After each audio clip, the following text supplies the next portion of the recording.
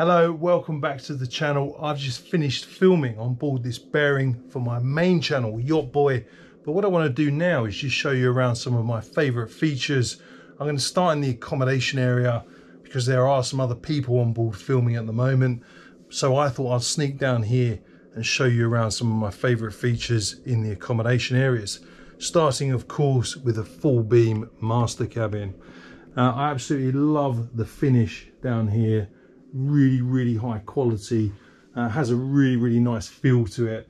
You know, even the finer details, when you look around, you see the finish on the cabinetry. It's flush with everything around it. All the lines and the curves are just smooth. It's just a really nice high quality finish. I love this master ensuite as well. Lots of space in here. Got a huge shower. Really nice vanity lighting as well. As you can see, plenty of headroom in here, which again is great. I love the size of that telly as well. You can just imagine waking up, opening the blinds, taking in the view, and watching your favourite YouTuber on that huge telly there. But yeah, you've got 3 vertical portholes, both on the port and the starboard side. So it allows lots of natural light into this area. And if, like me, you're a bit of a workaholic, and you even work when you're underway or when you're visiting your favourite places, you've got a great place to sit here and do some work as well. Let's move forward. Over here on the starboard side, have a great little utility room with a washer and dryer in here. I like the fact that obviously when you're in here and you're loading and unloading, you're not having to bend down and crouch to get to the washer dryer. Plenty of standing room in here. Over here on the port side, we've got what is essentially a day head, but with a shower as well. So guests on board can use this big shower. Nice rain head up there. And again, you've got a porthole with privacy glass, so obviously you don't have to worry about people peering in when you're having a shower. But yeah, again, like I mentioned at the beginning, the quality of the finish in here is really good. Gives you such a high quality feel when you're walking around. Bit of safety equipment here. A monitor for carbon monoxide. Over here on the port side, got a big double cabin. Great for obviously your visitors. Plenty of space in here. Again, you've got 3 vertical windows on the port side, so lots of natural light coming in. Obviously you can gain access into the day head through that door as well. But certainly one of my favourite features in the accommodation area is this space in here. Now, the owner elected, instead of having this area as another cabin, instead, he wanted to have this turned into an area for storage space. The owner operator on board this boat uses this vessel a lot, has got a really good itinerary coming up. So he wanted to make sure that he's got plenty of space to keep all of his provisions. So we've got lots of locker space in here. Keep all your dry foods, but also got a huge fridge over here. Look at that refrigeration space. I know on some of my videos, you know, viewers point out some boats I've been on a bit of a lack of freezer and storage space, but you certainly don't get that on here. But yeah, check out all that space. But if you wanted to, if the owner sold this boat and a new owner wanted to turn this area back into another cabin, the good thing is all the fixtures that you need for a cabin are still in place. So you could still transform this into another cabin if you wanted to. Huge mirrors there, give excellent sense of depth. And because of the class of this vessel, check out that watertight door. How thick that is. Let's move into the forward cabin. Now, one of the things that I noticed when I came in here is just how high up the bed is.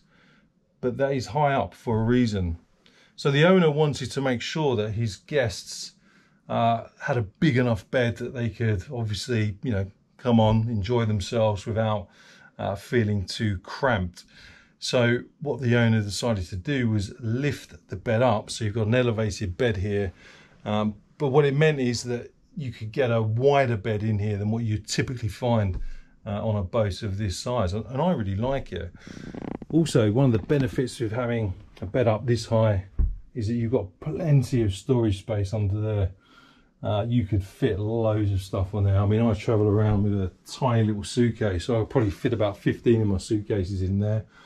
You've got the escape hatch up there, because this is a watertight compartment. If that watertight door was sealed shut, then you could escape out of this area thanks to that hatch there. Have a little look in the ensuite. It's such a lovely smell in here. I wish I could show you or share with you the smell. It's really nice. As you can see, a typical day here on the south coast of England in Portsmouth, absolutely bucketing down with rain and very windy. But I like how this eye level is probably about a metre above the waterline. When you're getting ready after having a shower, you can peer out there and enjoy the view. But yeah, so I think it's a really great use of space in general down here. Lots of storage space, plenty of headroom. I really love the use of the indirect lighting as well. Just really sets the tone down here. Very comfortable, very warm feeling. Got a TV over there on that starboard bulkhead. But yeah, let me know what you think of the accommodation area. Again, if you want to see my full yacht tour video, make sure you head over to my second channel, Yacht Boy, where I've got the full yacht tour. In a minute, I'm going to take you up onto the bridge and in the engine room, as long as obviously filming's finished up there. So I'll see you in a second. So I managed to sneak up onto the bridge just to show you some of my favourite features up here. One of the first things that I noticed was the size of these windows, both on the port and the starboard side. When you're sitting here, or when your guests are sitting here and you're underway, sit over here on the port side, but check out that view. You look out this huge window on a typical rainy day. You see it's absolutely bucketing it down. If you want to, you can open this as well to get some fresh air. You've got another one over there on the starboard side, so you can get plenty of air circulating through here. You've got 4 large multi-function screens on here as well, so you can configure it how you wish. But yeah, when you're standing here and you're underway, as you can see, you get a great all-round view. Little comms section over there with the radios with the headsets, so you can talk to your crew as you're bringing the boat alongside. I must say, the owner operator on this boat has done a fantastic job of bringing this boat in here. Came down this way, span it around, and you've got a boat over there, literally about 8 foot off the bow.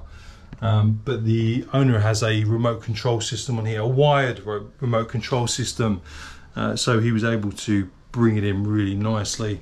The reason he's gone for the wired system is that you don't have to worry about interference from when you're in busy marinas, all the Starlink antennas, all the VHF antennas, Wi-Fi antennas.